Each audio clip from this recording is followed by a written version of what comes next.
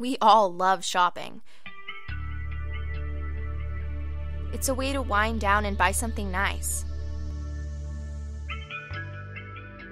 Americans buy almost 70 garments every year. What happens to the hanger after the sale? Most people think that stores use the hangers over and over again. 85% of the time, that isn't true.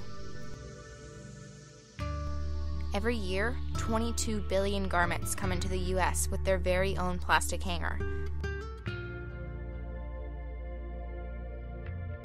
And after you buy that garment, most of the plastic hangers are simply thrown away. The result is a steady stream of virgin plastic single-use hangers clogging our landfills. An incredible 54 million plastic hangers go into landfills every day in the US. Every year, almost 20 billion hangers end up in landfills. 20 billion plastic hangers would fill not one, but 11 Empire State Buildings. Placed end to end, they'd stretch 212 times around the Earth.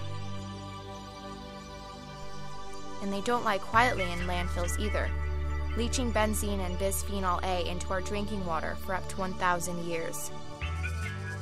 All this for a single-use plastic retail hanger. What can you do about it? Tell your local clothing retail store no more plastic hangers.